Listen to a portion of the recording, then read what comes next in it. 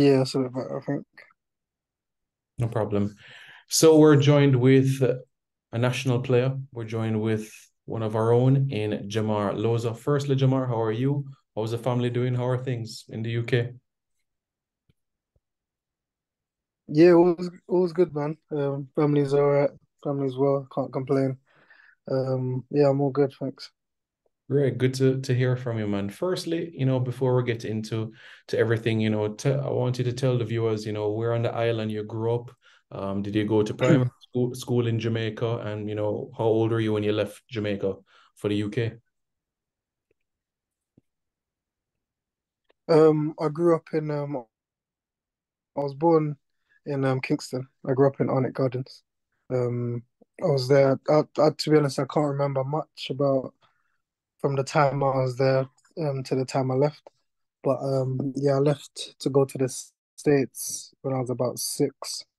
Stayed to the States for about 6 months before I then come to the UK. So yeah, that's where I've been since. Do you remember at all playing football in Jamaica at all on the side of the road with friends, with a neighbor? Do you remember playing football at all in Jamaica? Yeah, I remember playing with like the little kids that I grew up with. We'd always be kicking ball barefoot in the dirt and stuff like that. I do have fond memories of that. That's obviously where it all started. So yeah, no, that's a good memory. Okay, and coming into the UK now, new country, new culture, new everything. Was it only football growing up that you played, or you played other sports in growing up in secondary school, primary school in the UK? Yeah, I tried to. I was a very sporty person, so I tried to play as much sports as possible. I love and stuff like that. So I did play a lot of different sports. Um, and yeah, I think football was the one that most of my friends played. So I kind of went gravitated to football more than anything else because that's most of my friends are playing that as well. So yeah, that's kind of kick-started my career. Okay. And tell me about the journey, in terms of football for you, how you ended up at Norwich. When you moved to the UK, did you settle in London? Was it the Midlands? Where did you settle in the UK?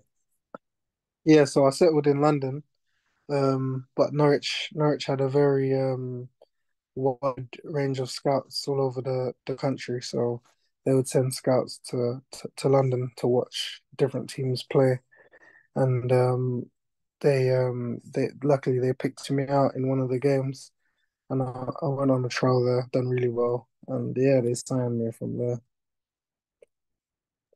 Yeah, and the experience that you had at Norwich, going through the academy and eventually playing for the club in the Premier League, tell me about that progression for you and, the pride that you had playing in the Premier League as a teenager. Yeah, no, it was really good. The journey was mad because when even when I signed for Norwich, it was such a surprise and shock to me. I never thought I was that good. I never really rated myself as a youngster. There was always a lot of players better than me growing up. So even when I signed, I was quite surprised, and then just to see my progression, like I think I developed very quickly in terms of like getting up to speed with the other players. And yeah, so that journey for me was magical to be honest, because I could see myself getting better every day, obviously training every day. It's a new experience being away from my family, moving to Norwich with a whole new family. Obviously as a young boy, it's difficult at times, but I embraced it. I like the change. I embraced it, and yeah, like going and doing all that, then getting rewarded by playing with the first team in the Premier League. That's yeah, it was magical. Okay, brilliant. And tell me about the experiences that you had on loan, going to Coventry, Leighton, Orient, Southend. When you went to League One, League Two clubs, did it feel different? Did that mentally toughen you up? Did that make you mentally stronger? Those experiences on loan, what were they like for you? Yeah, no, they were definitely good for my footballing experience. It was strange because whenever I went on loan, I never done well. I think I done well in one of my loan spells, but all the rest of them I didn't really play up to my potential. So that kind of killed me. But I think maybe because I was so used to the way Norwich played, and then when I went on loan, they play so different. So it's hard for me to adapt because I was only going on loan for a short amount of time. It was usually a month. So to get in, you have to be um like hit the ground running. You have to like perform very quickly, and it's obviously hard in them leagues. There are some good players down there as well. Do you know what I mean? So, yeah, I always struggled. But then when I'd come back to Norwich after my loans, I'd go back with the 23s or the first team, and I'd be one of the best players. So it was very strange for me and frustrating because I wanted to replicate that good form that I had from at Norwich to these other teams as well, but I couldn't quite do it. I understand what you're saying. And tell me about that moment in 2014 when you knew that you're going to get a call up. Do you remember? Was it a phone call, an email from Mr. Simpson? Was it the coach himself, Schaefer? What was that moment like getting the call up for Jamaica? Yeah, I think a few months before I'd heard talks, and then yeah, when I think it was Mr. Simpson that called me. I know Mr. Simpson really well. He called me and told me the news. I was so proud because obviously I was born in Jamaica. My family are Jamaican. So I knew me telling my mum, my dad, they'd be so proud, and I couldn't wait to do that. So yeah, no, it was definitely a special moment.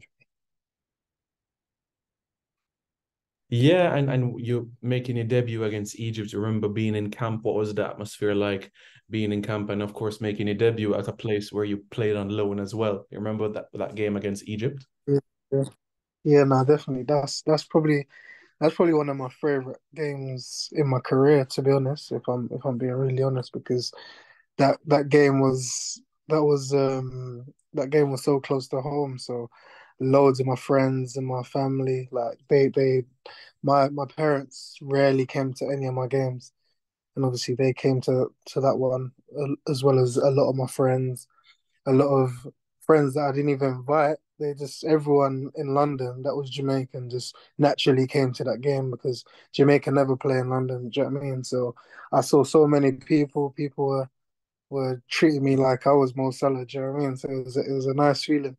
It was a nice feeling. And yeah, probably I'd say probably one of the most enjoyable games of my career to date. To be honest, definitely one that I always remember. Yeah, wonderful memories. And I'm sure another one that stays close to home for you is being on home soil and winning the Caribbean Cup, having a medal and lifting a trophy for your country as well. Yeah, yeah, no, that was definitely special. It got dampened a little bit because I didn't play as much games as I wanted to because I don't know if you remember I caught the chick V virus, so I was really ill.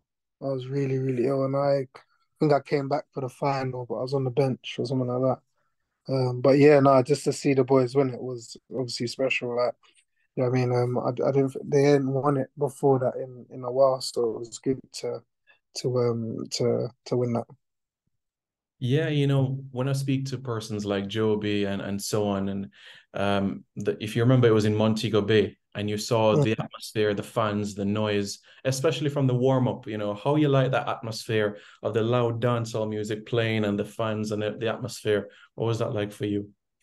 Yeah, no, it's brilliant, man. I love it. Like it's there's nothing like home. Like it's so different to playing in the UK and that like kind of party atmosphere. That's we all love that. Do you know what I mean? So yeah, it was nice to be a part of that. It was yeah, I kind of miss it to be fair. Sometimes that's what you want. So yeah, no, it was brilliant. Yeah, I understand. And for those, Jamar, for those that are wondering as well, what are you up to? Because as you know, we're approaching 10 years since that moment as well. What has Jamar been up to? Where is he at right now? I know we've seen him quite briefly in the National League and so on and so forth. Where's the career taking you now? Which club are you at now? Yeah, last season I was at Barnet. They were in the National League, and literally just before the season started, I ruptured my groin, so I had to have operation, and I was out pretty much the whole season. I came back towards the end of last season, but I kind of rushed back and my groin wasn't feeling 100%. Um, Now I was signed for a team 2 leagues below that, the National League, called Leiston. They're um, they're close, which is where I'm based, so I can be at home. Do you know what I mean? I don't have to travel as far, so it's good for me. It works for me right now, where I'm at in my career, and yeah, just looking to um, kick on with them. Hopefully, they're quite favorite to get promoted, so hopefully I can help them get a promotion. Yeah. Yeah. That's been good. And I mean, right now you're 29. Would you say that you're approaching your peak physically? Do you feel like you're getting back to your best post injury? How are you feeling physically? Yeah, now to be honest, now since the injury, I've worked really hard to build myself back up, and I feel like since my early Norwich days, I haven't felt as good as I feel now. Do you know what I mean? I think as you get older, you start to know your body better. So I know what I need to do. I know where I need to work on, where I need to train. So I've been going really hard in the gym. I've been doing all my runs, all my sprints and stuff like that. So in terms of physical condition, I think this is probably one of the best I've felt. So pre-season, I played 3 games. I've scored 5 goals. So I've been feeling very sharp. So yeah, I just want to take that form into the season and yeah, score as much goals as possible. All right, that sounds brilliant. And for you, Jamar, whenever the Reggae Boys play, whenever the national team plays, do you stay up late at night to catch the games or watch the highlights the next day? Are you still involved in watching the team? Are you a fan from the sidelines? Yeah, now sometimes I stay up. Depends if I've got a game myself the next day and stuff like that. Sometimes I catch the highlights. Obviously, a lot of boys that I still know still play for the national team, so I do like follow it and follow their careers and stuff like that. Like Damien Lowe, I've been with him since under 23s and stuff like that. Um, Alvas, the goalkeeper, Blake. So yeah, no, a lot of them, and obviously the UK based boys as well. So it's good to see. Obviously, they're doing really well now. It seems a lot more structured. The program seems a lot more professional and stuff like that. So no, it's good. There's only one direction. It looks like it's gonna go in. Yeah, and when you look, Jamar, when you look around the person that were in that Caribbean Cup squad with you, person like Joby, he does coaching and he also does punditry as well. Nosworthy, a great player as you know, retired now. Mariapa still playing to this day. When you see these players that give you the motivation that yeah, I can do what they have done, for club and country one day.